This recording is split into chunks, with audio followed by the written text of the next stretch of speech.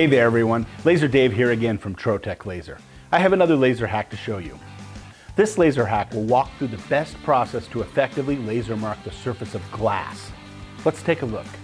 Glass can be a complex material for laser processing because there are so many variations and glass brands.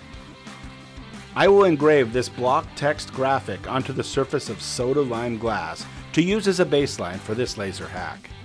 Running the Speedy 360 laser in focus with a 2-inch lens at 100% power and only 50% speed. As I zoom into the finished result of this test, a common issue is seen. Chipping and flaking of some of the engraved text from the heat of the laser has caused a poor quality look. To solve this common issue, the laser hack is to convert the text or graphic to a lighter shade of gray and run the laser with ordered dithering.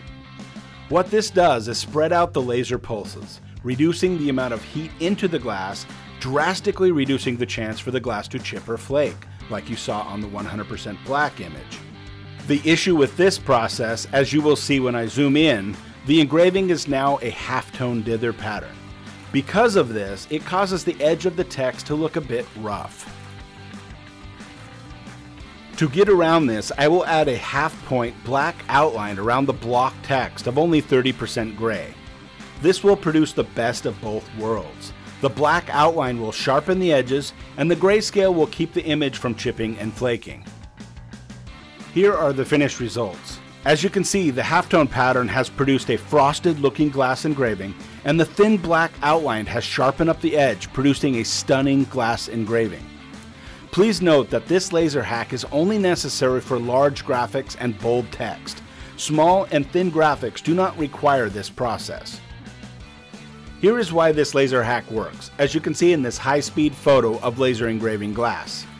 At 100% black, the laser has far more overlapping laser pulses, producing too much heat. This causes issues with some glass.